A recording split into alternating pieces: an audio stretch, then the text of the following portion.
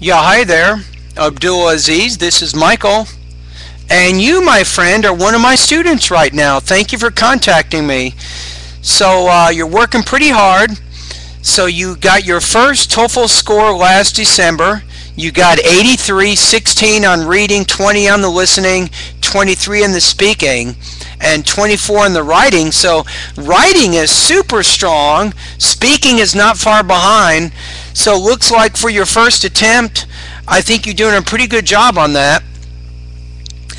So you said I need to focus on reading and listening skills, which need to be improved more than the others. So to recommend interesting readings, I like detective stories, technology-related topics, and declaration of things that happened in the past, such as World War II, because I could find a way to pick up some reading that are suitable to my level of vocabulary. So then your last question was, any idea where to start on writing SOP? I'm not sure what that last idea means here. So your goal is 95 though. So your best bet with reading, I think what would be a great thing for you is you have really two choices. The first choice is to go to a bookstore. If you're in the United States, a good bookstore would be Barnes & Noble. So what you do is you go into the bookstore, you talk to one of the workers and tell them what you told me. You know, can you recommend some interesting readings?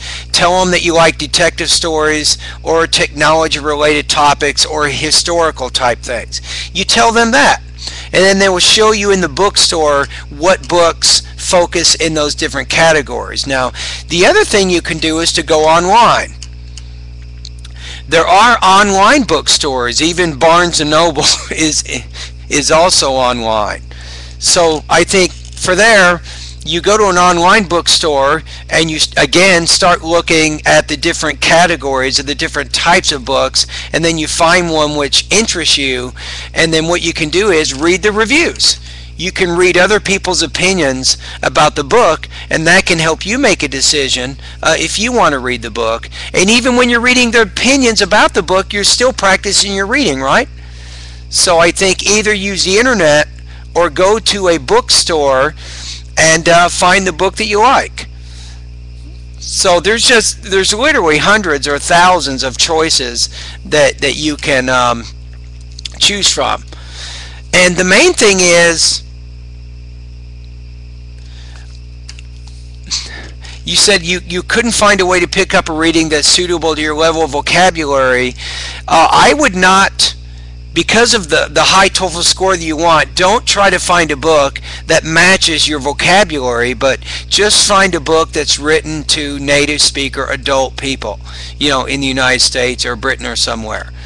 So what you have to do is to pull yourself up to the level of the vocabulary of the book. You don't want to find a book that fits you right now. You have to push yourself so you widen and increase your vocabulary base. Alrighty? Anyway, thank you for contacting me, and keep up the good work. And remember that you took this test for the first time, and you did really well, and you just need to work a little bit more in the reading and the listening areas, and you can definitely make those improvements.